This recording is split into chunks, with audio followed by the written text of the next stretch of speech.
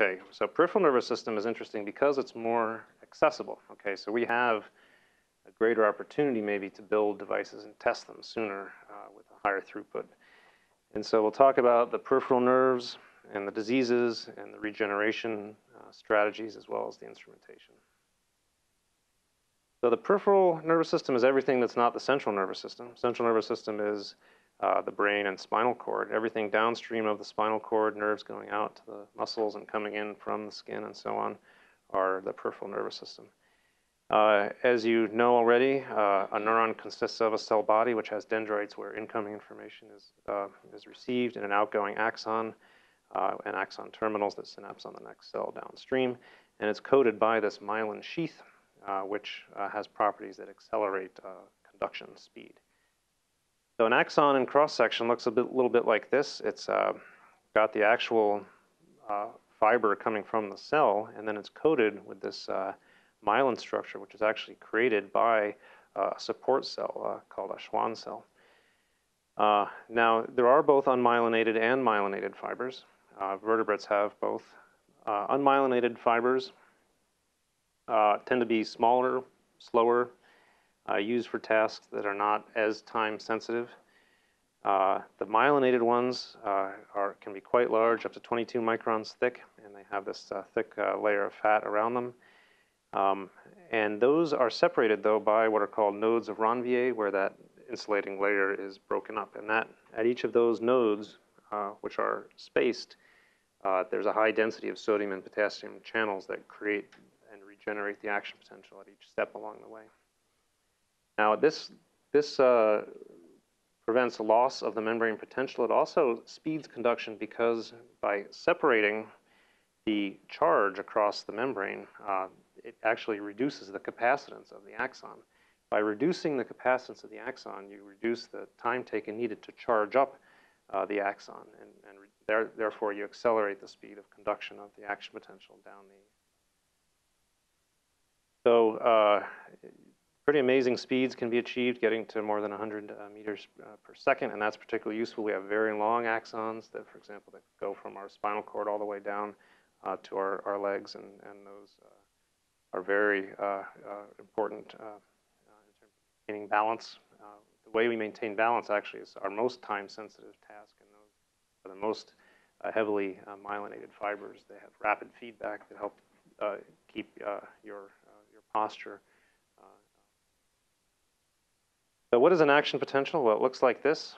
It's a little blip, goes up, undershoots, and then returns back to normal. It lasts for about a millisecond. It's about 100 millivolts in amplitude. And in the peripheral nervous system, its goal is to get to the presynaptic terminal, release a neurotransmitter called acetylcholine, which then acts on postsynaptic receptors. The acetylcholine receptor, when it binds acetylcholine, opens a pore that allows sodium ions to rush in. That depolarizes the cell. It allows calcium in. It allows muscle contraction to happen. Now, if you notice, potassium also leaves. It's a non-selective cation channel. It doesn't flux calcium, actually, but it does allow sodium and potassium to go through equally. Now, those ions are going down their electrochemical gradients, and those gradients are set up in an energy-intensive way. And this is the sodium-potassium pump that sets up those gradients. It pumps sodium out, and it pumps sodium in. You get 3 sodiums out for every 2 potassiums in, and it uses an ATPase for each one of those. It uses an ATP for each one of those cycles. So this is a huge energetic cost to maintain these gradients, but that creates the capability for dynamics. When the pore opens, these ions run down their gradients, and that creates the depolarization that's needed for. Yeah, sorry. Yeah, sodium's pumped out, and potassium is pumped in. Okay, and that creates a basal state where sodium is very low inside the cell, and potassium is high. And actually, these numbers are pretty useful to keep in mind. This helps it all make sense. We don't think, in most cases, it's important to memorize things. These are extremely helpful numbers to know, though. All of neural and muscular and cardiac physiology makes a lot more sense if you know these numbers. Okay, so I would actually recommend knowing these. Potassium is high inside the cell. It's low outside, 140 versus 4 millimolar. Fluoride, it's the opposite. Sodium, it's the opposite. Calcium, there's a huge gradient. Actually, this is a typo, though. This should be 0.1 micromolar, or about 100 nanomolar inside, but still very low. So that should be a micromolar instead of a nanomolar. But it's about 1.6 millimolar outside. So you have a very, very remarkable calcium gradient as well. And the what's called the reversal potential for an ion is the membrane potential at which, if there were an open pore, there would be no net movement of the ion. That's the reversal potential indicated as E. And you can calculate that with something called the Nernst equation. And so what this captures is the fact that there's an electrochemical gradient. If there's a chemical gradient, a higher concentration on one side than the other, the ion will tend to run down its concentration gradient unless there's an opposing electrical gradient. And so inside of the cell is typically very negative. That's in part set up by this ATPase. And so that's going to balance at some point with the chemical gradient. You'll have this integrative electrochemical gradient. And you can calculate the reversal potential. There's an RT factor, the R constant, T absolute temperature, and Z is the charge of the ion, and F is the Faraday constant. And the natural log of the concentration of the ion outside compared to the ion inside gives you its reversal potential. So useful numbers to know. So how does this then turn into an action potential? Well, this is classic work dating back to Hodgkin and Huxley in the 50s and 60s. They did experiments with the squid giant axon where they were able to control or clamp membrane voltage and see what happened to ion flow at different membrane potentials.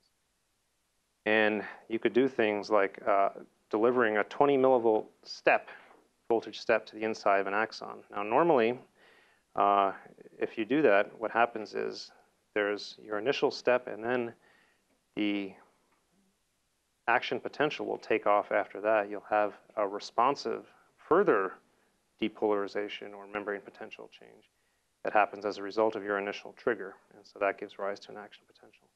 Now, why does that happen? Well, because there's ion flow that happens and because ion channels are voltage dependent. They're molecularly set up to be voltage dependent in how they open and close. And so that initial voltage step that the experimenter is giving then creates this influx of sodium through voltage-gated sodium channels.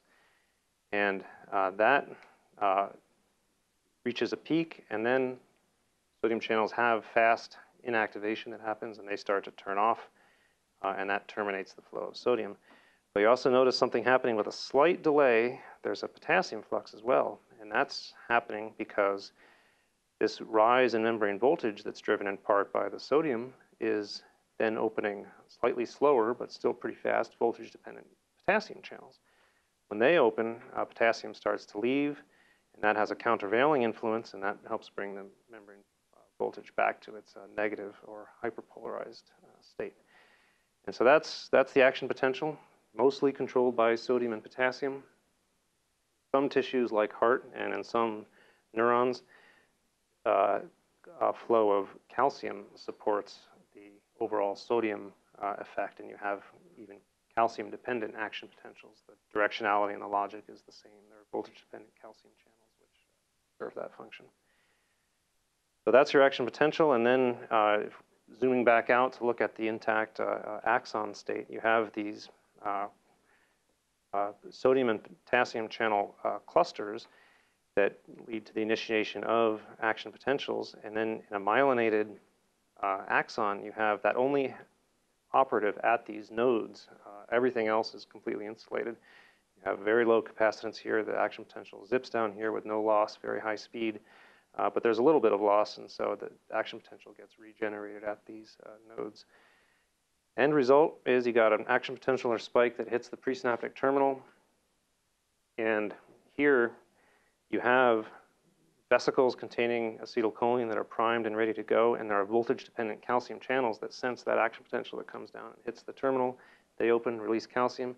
Calcium comes in, activates fusion of the vesicle with the presynaptic membrane, and the guy who figured this out, Tom Südhoff, here at Stanford, just won the Nobel Prize for that last year for sorting all that out. And that leads to release of neurotransmitter into the presynaptic cleft, where it diffuses across, activates the postsynaptic receptors. And those then allow sodium and potassium, and also indirectly calcium, to come in, and that triggers muscle contraction. We'll talk more about muscle contraction. That's the basics of the peripheral nervous system axonal firing, and we'll talk about how to modulate that and how it goes wrong in disease states.